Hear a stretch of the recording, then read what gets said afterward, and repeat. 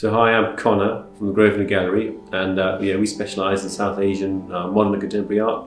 We've got a gallery here in St James's in London. And obviously this year we've got a lovely painting by a tiger by Seneca Senanayake, the tiger in the rainforest, and that's a subject which he's been doing for all his life.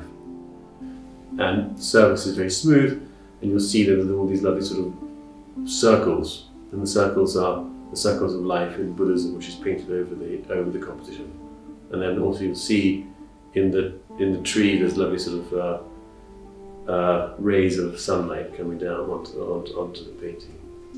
But overall it's a very happy, colourful picture, which reflects the artist.